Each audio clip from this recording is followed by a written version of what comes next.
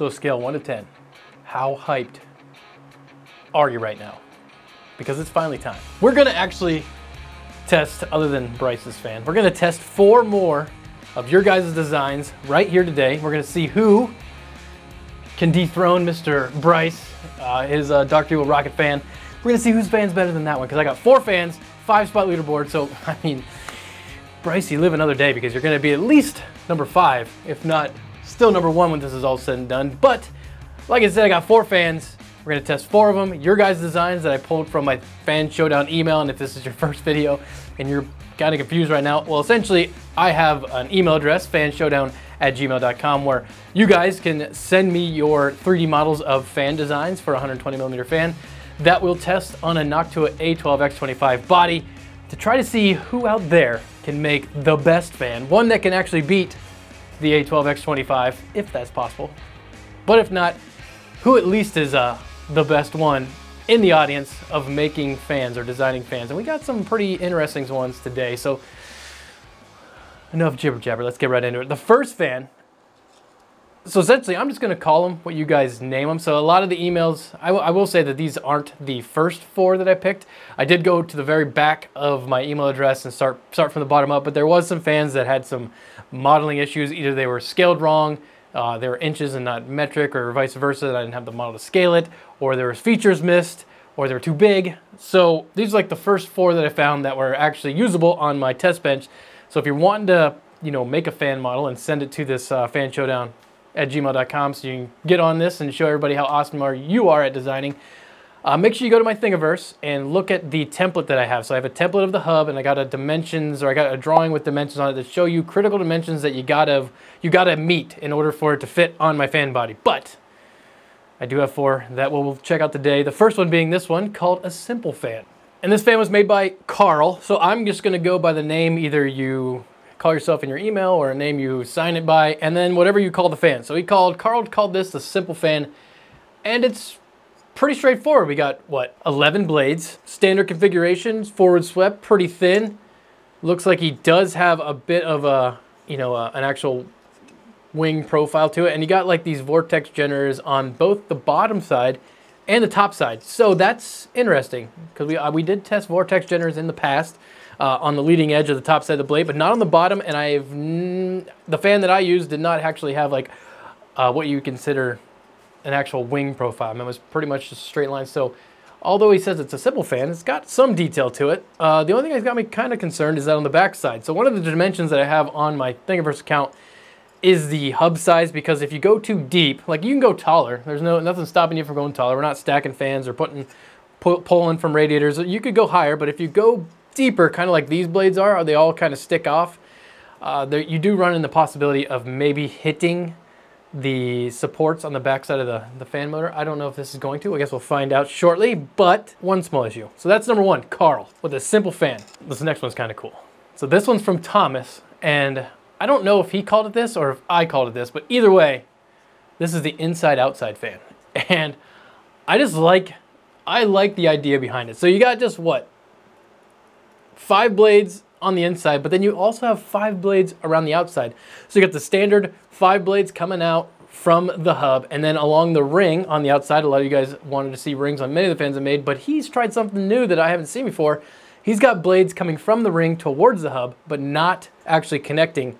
And you got these kind of winglets on the edge. And then if you look closely at the blades, like the ones emanating from the hub to the ring, they're actually a double layer. So you have two layers of fans, and then extra fans coming out from the side. This is very Thomas.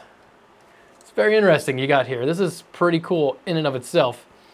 It printed a little rough, you can see. Supports didn't like to disconnect, but for the most part, the Prusa didn't do too bad. Doesn't look like you actually have a wing profile, but we all know that that's not super necessary. And I'm just very interested to see what this sounds like and then how well it performs. So Thomas, A+ on design right out of the gate. I'll give you that. Now this one's interesting. So this, I believe, is called Apollo, or he called it Paulo. The guy that designed it, his name is Bork, is what he's going by in his email account. But when you look at this thing initially, so the first thing I thought when I printed this out was, well, that's pretty thick blades. It's very interesting. Kind of reminded me like a real crazy shuriken, some sort of fancy Ninja Star, but then after it printed, I really got a close look at it. I noticed that the way that it orients itself on the fan is this way. And based on its rotation, it's not going to move. It's not going to blow any air. I know that. It's shaped the wrong way. So either that was a oopsie, or Bork has got the big brain syndrome, and he's going to be, I mean, essentially you're pulling the air now. So the blades, if they were oriented like this, would essentially push the air in if it was rotating this way, but it's not. It goes like this and it rotates this way. So it's essentially going to suck the air through the radiator, which is very interesting. But will it work? I don't know. It is heavier, like compared to the other ones, especially these two, especially like these two guys. They're right around 17 grams, but this one was like a hefty, I can't even remember exactly. I think it was like 40 something grams. She's a big boy. And if it works like this, then maybe Bork's onto something. I don't know. And then last but not least, this is called simply the Turbo Fan, and it's from Ethan. And the idea here was to mimic a high bypass jet turbine blade. So the high bypass fan section that you see on most jetliners, the real big blade at the front that's turned and pushes a lot of air around the outside of the core and gives you most of that thrust. Actually, somewhat similar to this big boy up here, but that is the idea. He did a very good job executing it. You got very, almost straight up and down angle of attack or pitch angle and towards the hub, and then softening out towards the tips. So he did a good job of making it look like the fan. He's actually the only one also that went with a dome-shaped front. Now, it doesn't normally matter. It's easier to print a flat one, I'll tell you that. But will the dome give him any better flow? I don't know. But it looks cool. So A+.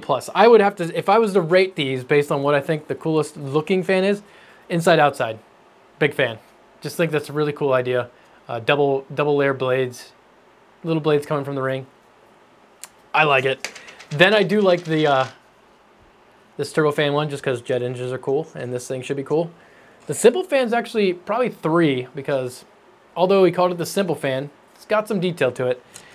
And then Bork, he's just out there, man. I mean, it's cool design, but the blades are hefty. Like this is, I could probably throw this and put a dent in the wall. And how well it's going to perform, given that it's going to be kind of sucking air out versus pushing it in, I don't know. But he might be playing 3D chess for all I know. Which, I'd be interested to see what one is your favorite. I'm going to bet the majority of people are liking the inside outside, but it'll be interesting to see.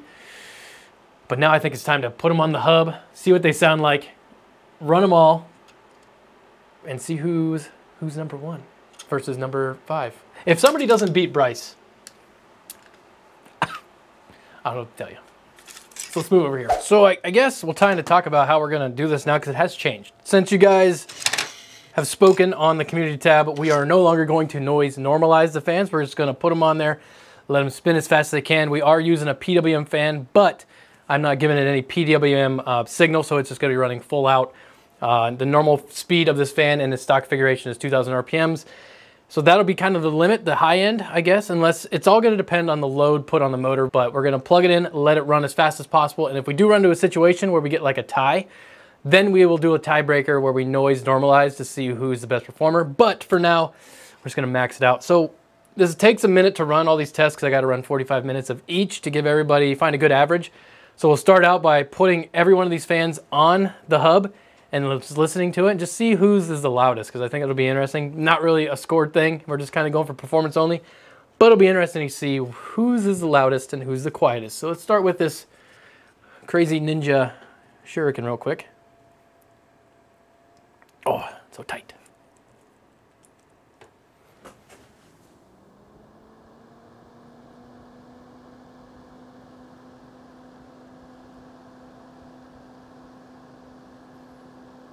Two things. One, it is kind of loud. It does have some noise to it. Secondly, it is pulling a lot of air through the radiator, so Bork and his giant brain might be onto something because this is actually going to do, I think it's going to beat Bryce. Bryce, I'm sorry. All right, let's check another one.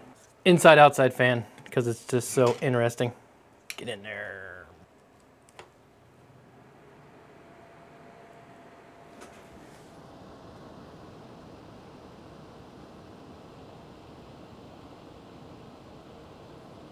Initial thoughts is I do think that this is actually a little louder, but they are both moving air. So let's check out the simple fan. This one I'm concerned that it's going to hit the backside if we push it all the way down, so I guess we'll find out. I think so. Oh boy! Okay, the blades are a little long. I think we can get by it though this time by just giving it pulled out a little bit, just to give a little clearance. That should be better. Yeah, there we go.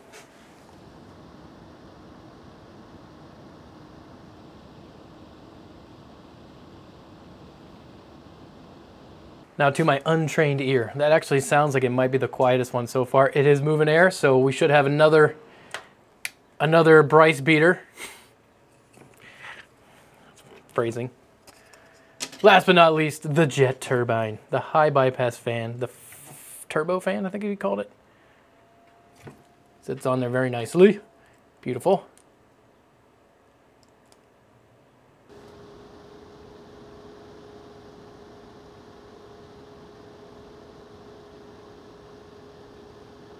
Now it's pretty quiet. I don't think it's as quiet as this one. I think these are pretty similar actually, at least to my ear. I don't know. It sounds like they're pretty similar, but this is a higher pitch sound. So if I had to choose which one I wanted to listen to all day, the simple fan is probably number one. It seems like the quietest, more low pitch sound. That's pretty high. It's not too loud. This I think is number two with the inside outside. It's a little louder than this one, but the pitch is still lower. And then I think of the turbo fan, and then this guy is the loudest. But none of that matters. So let me run all these fans through their little IDA 64 stress test, and we'll come back and talk about how fast each one of them spun. So I'll take a RPM test or RPM reading, and we'll talk about who's number one versus number 5. So place your bets now. No cheating. Who do you think did the best? Who beat Bryce? Do you guys remember Bryce? Do you remember what number 1's fan looks like? Remember this guy? Yeah, that's number 1. That's your leader. So let's start with this guy, the Apollo's fan, Bork's fan here, the one that seemed to work backwards, what you'd actually think. Actually spun at a whopping 1,920 RPMs. And it didn't throttle. So Bryce, you're going to at least go to number 2. Because Bork here managed to keep the i7 7800K cool at an average temperature of 87.4 and a delta of 62.7. Boom. Current leader. What about the inside-outside fan? So this fan was designed by Thomas, and it managed to spin at a whopping 1,860 RPMs. Wasn't too loud, wasn't too quiet, kind of right there in the middle. And again, yes, did not thermally throttle. This thing was able to complete the test, look good doing it, while not being super loud. And it finished in with a average temperature of 86.3 and a delta of 61, just beating our buddy Bork here. So everybody's gonna scoot on down.